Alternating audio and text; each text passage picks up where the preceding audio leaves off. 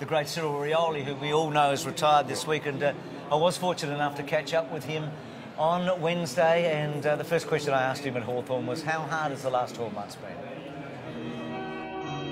I mean, it's not to say that it's been, you know, the hardest 12 months, but I feel like it's you know, it's affected me in many ways. And, you know, when my dad sort of went through his stuff, it was pretty heartbreaking to see. And, you know, being away from home, and when, you know, my dad's stuff happened, I truly probably lost, you know, that fire or that desire to compete or to play. And, you know, with all these emotions and injury and everything, it just, you know, it's probably not the right time, but it is the right time, I guess, to go home and, I guess, start a new journey of our lives together, yeah. Hawthorn's known as a family club, and, you know, they don't get that reputation just because it's a nice thing to say. And it seems from an outsider looking in that they've managed your situation with you very well. You know, they've been a huge part of you know, of my life.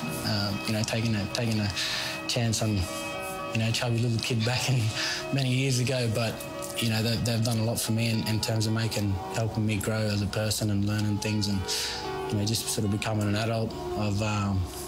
It is difficult, you know, that I'm finishing up, you know, and I actually think about it, it scares me, it makes me very nervous, but, you know, I'll still watch from afar, still enjoy watching the boys and be a huge supporter of the Hawthorn Football Club. And the coach, you've only had one really, and I've been pretty fortunate to have that one coach, obviously, over my whole career. You know, one coach, one club. You know, he's been truly amazing. He's a bit scary. Oh, yeah. Yeah, oh, bloody oath. Game reviews is something that, you know, I'd get really nervous of. You know, when he starts to get going, he gets a bit of spit going there. And, yeah, it is a bit daunting, but at the end of the day, he's trying to make us better and trying to help us, you know, with our footy. So he's there for the right reasons. Rioli, a little 1-2, and Bateman gets through and kicks a goal. Marvellous stuff. Somehow things happen. It would be a miracle. Oh, they don't come any better than that. Oh, wow. And that's Cyril. It's a big highlight reel. I mean, there's been some incredible games. Have you had a chance to reflect, and do you remember some of those games that we all have got so much joy out of? It's been a bit hard the last couple of years being injured, but, you know, I go back to, you know, my first game.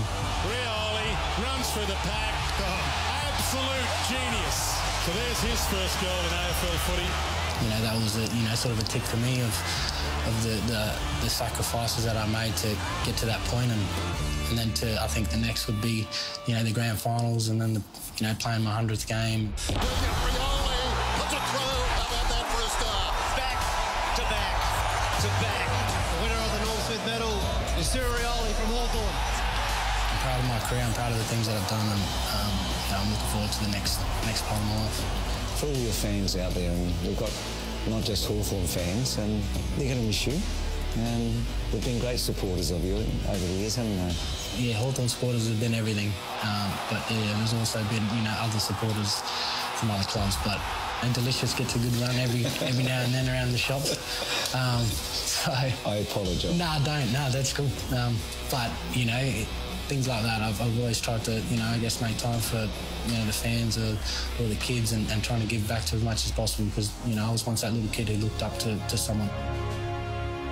Finally, you're going to be greatly missed, Cyril, but never forgotten. No, thank you. Thank you. Thank you. I reckon I talk on behalf of all the commentators. Yeah. You've made us all smile. You've given us something to talk about, and something to remember that makes us feel a whole lot better. So, thanks, Bruce. Congratulations on a brilliant career. Thank you very much.